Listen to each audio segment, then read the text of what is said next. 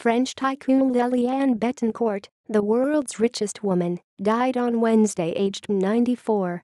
She sat atop the L'Oreal empire, but faced an old age clouded by dementia and legal drama, not to mention her father's Nazi links. French tycoon Liliane Bettencourt, the world's richest woman, sat atop the L'Oreal empire and ran a philanthropic foundation, but faced an old age clouded by dementia and legal drama. Bettencourt, who died late on Wednesday at the age of 94, was the main shareholder in the world's top cosmetics company L'Oreal, with a personal fortune estimated by Forbes magazine in March at $39.5 billion, €33 billion. Liliane Bettencourt died last night at home, her daughter Francoise Bettencourt Meyers said in a statement. "My mother left peacefully. We all had a deep admiration for Liliane Bettencourt, who was committed to L'Oreal's success and its development," L'Oreal CEO Jean-Paul Agon said in a statement. Bettencourt was rarely seen in public after leaving the L'Oreal board in 2012, but her name remained in the headlines as members of her entourage were charged with exploiting her failing mental health.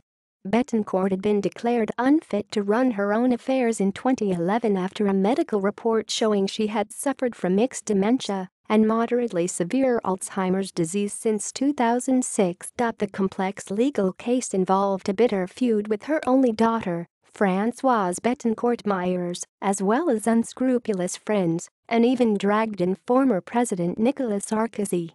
In 2008, Bettencourt Meyers, who is on the L'Oreal board, filed a lawsuit against her mother over funds the magnate had given to a celebrity photographer and confidant. Liliane Bettencourt insisted at the time that she was in perfect health. 8 members of Bettencourt's entourage were convicted in May 2015 of fleecing her, including photographer François-Marie Baynier, who was given a 4-year suspended prison sentence on appeal. Patrice de Maistre, who managed Bettencourt's vast fortune, was sentenced to 30 months in prison, 12 of which were suspended, and a fine of €250,000.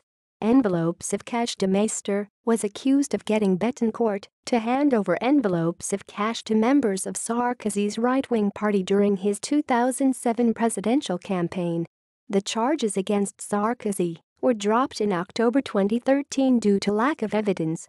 Bettencourt was born Liliane Schuler on October 21, 1922, in Paris, where her father Eugene Schuler was marketing an early hair dye formula he had invented in 1907. Schuler, the son of bakers from the eastern Alsace region, initially named his company L'Oreal, but changed it to L'Oreal in 1939. Liliane, who had lost her mother when she was 5 years old, adored her father, whom she liked to say taught me the meaning of hard work. The product of a strict Catholic upbringing, she started helping out with the company at age 15, sticking labels on bottles of shampoo and mixing cosmetics. Controversy over Nazi links. She was, however, no stranger to controversy.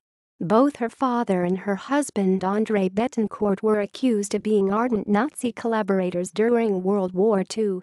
Her husband, who died in 2007, had been a member of a French fascist group during the war, but sought forgiveness from the Jewish community in its aftermath. In addition to playing a key role in L'Oreal, André Bettencourt later served as a government minister under President Charles de Gaulle. Inheriting the L'Oreal fortune from her father in 1957, Liliane Bettencourt chose not to be directly involved in running it. Bettencourt long enjoyed the company of artists, and her Bettencourt-Schuler Foundation funded a range of films and art projects over the years, in addition to medical research and literacy projects. L'Oreal is one of the world's biggest cosmetics group with nearly 90,000 employees in 140 countries and sales of €25.84 billion in 2016. In addition to the L'Oreal Paris and Maybelline New York mass-market brands, the group also markets luxury cosmetics under brands such as Lancôme, Ralph Lauren and Giorgio Armani. L'Oreal also owns The Body Shop,